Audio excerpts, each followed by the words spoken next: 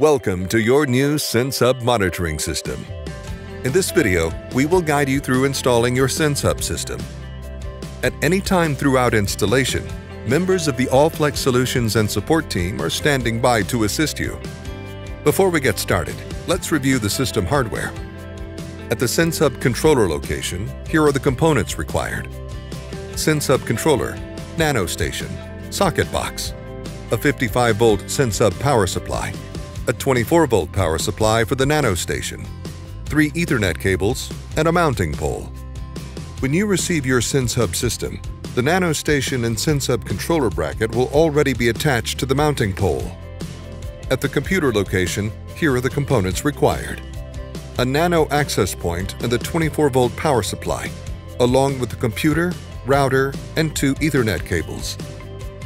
First, you will set up the nano access point to provide an internet signal to the SenseHub controller location. To begin, plug the 24-volt power supply of the nano access point into a 110-volt outlet plug and verify power.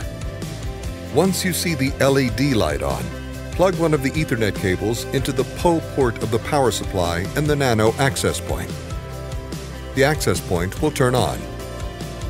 Next, plug the second Ethernet cable into the LAN port of the power supply and any available Ethernet port in the router. Do not plug the LAN port into the Ethernet input. Now, position the nano access point so it is facing the location of the SenseHub controller. The better the line of sight to the SenseHub controller location, the better the signal strength will be. Choose a location for the computer. Plug the computer power supply into the computer and the wall.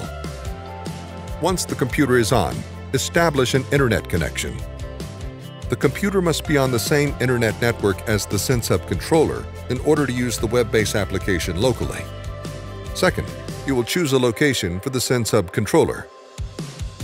Remember, the controller will read approximately 1,300 feet or 400 meters in front and 330 feet or 100 meters on the sides and back. Some helpful tips in deciding the controller location are to avoid metal, avoid trees, and if possible, avoid walls. Before installing the controller and nano station, you will run a signal test to make sure the nanos can connect. Determine a good location for the SenseHub controller and find the closest 110-volt power outlet and verify there is power. Once you see the LED light come on, plug an Ethernet cable into the nano station and the PO side of the switch. Point the nano station toward the nano access point. It will take approximately 1 minute for the nanos to establish a connection. Once they are connected, you will see signal lights appear. Anything at or above orange and red is acceptable signal strength. So 2, 3, or 4 bars of signal strength are acceptable. After power and internet signals have been tested and confirmed, you are ready to begin installation.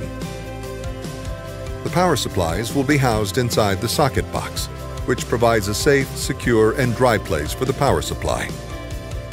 Using the 2 screws provided, mount the socket box close enough to the power outlet so the power cords can reach without stretching. Make sure to mount the socket box so the cord divots are facing the ground. This will prevent any possible condensation from rain or snow from going into the socket box. Keep in mind, the socket box is usually mounted in a place where cows are. Be sure it's located in an area where cows can't lick, bite, or scratch their head on the socket box. Once the socket box is mounted, plug the 55-volt power supply and the 24-volt power supply into the outlet and place it inside. You are now ready to mount the controller and nano station. Using 4 screws provided, secure the pole mount no less than 6 feet off the ground. Plug one end of the Ethernet cable into the PD port of the SenseHub controller and the other end into the data and power port of the SenseHub 55-volt power supply. Plug the second Ethernet cable into the main port of the nano station and the PO port of the 24-volt Ubiquiti power supply. Use a short Ethernet cable to connect the LAN side of the 24-volt power supply and the data port of the 55-volt power supply. Point the nano station towards the nano access point. Point the controller towards the area where cows are going to be monitored. Now, use coax clamps and zip ties provided to secure the wires. After this is done, secure the lid on the socket box. Return to the computer location and be sure it is still connected to Internet and start TeamViewer. Once all of these steps are completed, contact Allflex Livestock Intelligence Technical Support Team to complete registration of your new SenseHub monitoring system.